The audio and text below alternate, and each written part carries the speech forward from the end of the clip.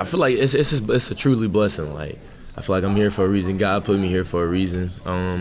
It was like you said, it was a lot of ups and downs here, which is with any school or anything in life.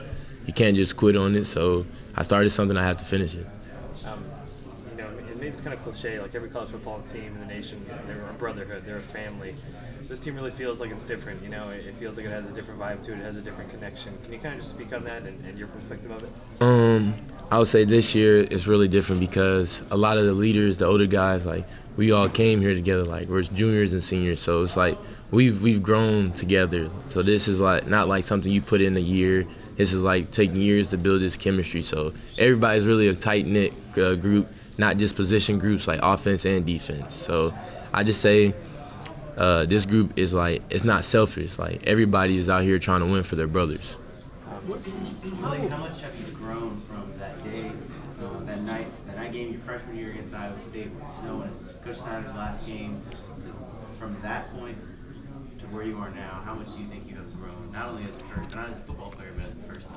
I say a lot. I was young. I was like 17 at the time. So just being not aware of everything, I say mentally and especially like even football, just my knowledge wasn't there. Everything was a little fast. Like played one sideline, played the home sideline, didn't really know our playbook. To now I know ins and outs, starter and everything. I just say it's really a night and day situation.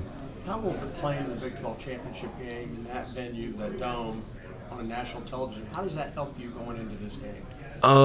Well, the playing in the Cowboy Stadium, we played there all the time in high school, so it wasn't as big as a shocker. The stage, you can't really try to worry about the stage being too big. You just got to focus on the field. That's how you get caught up in like the moment. You take it all in before and then after the game, but then while in the game you got to lock in. Can you talk about just Will's journey? You've been there every step of the way, watched him through the pandemic years, just Skylar's up and down that season to where he is now.